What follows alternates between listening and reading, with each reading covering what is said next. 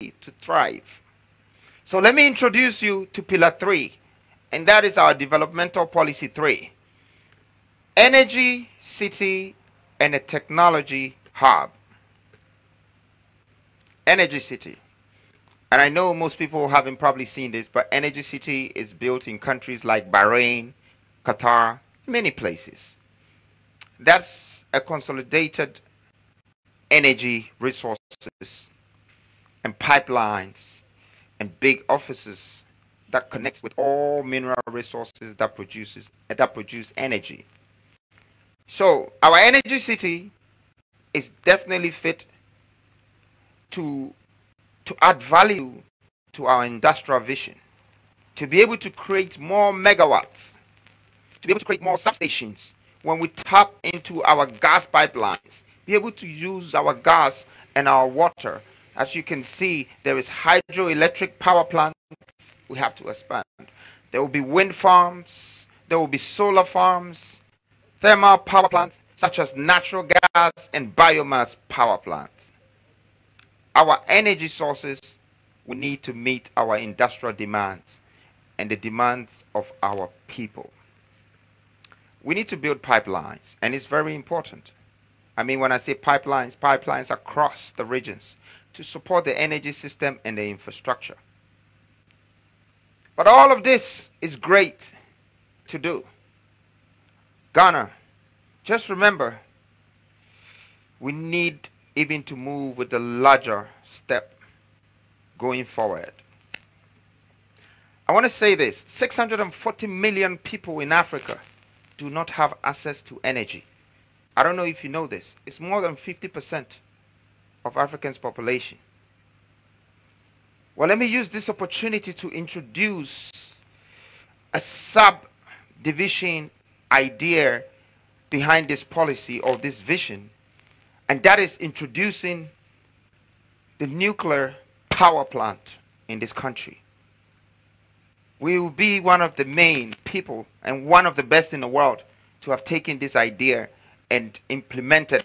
The nuclear energy is rare in the world, and more so in Africa. But we have a chance to establish international relationships. We also have the chance to now trade uranium with Niger and Namibia. That's connecting already to be able to build this. We will position ourselves as the heart of Africa. Nuclear power plants does not only reduce the cost per kilowatt, but it just makes electricity affordable, visible, accessible.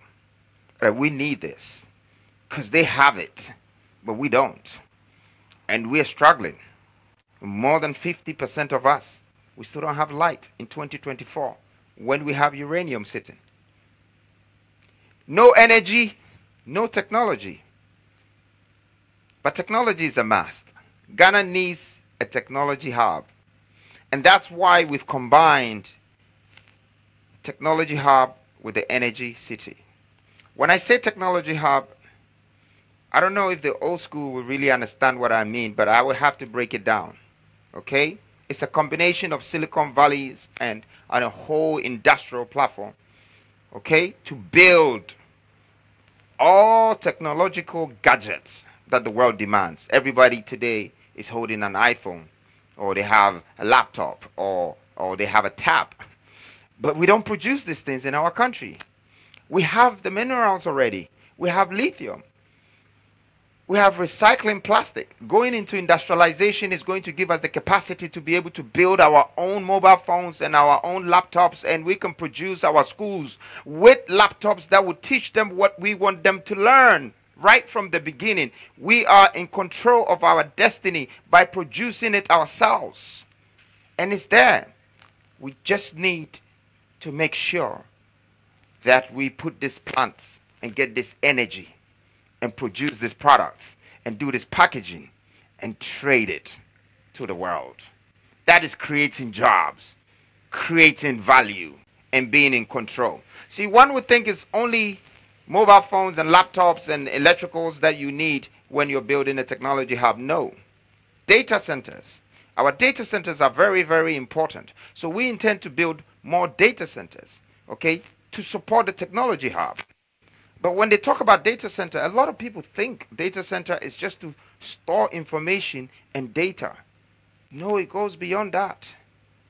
We want to position ourselves for the crypto farming in the world. So what our data centers is going to do is that it's going to start mining digital coin, tokenizations.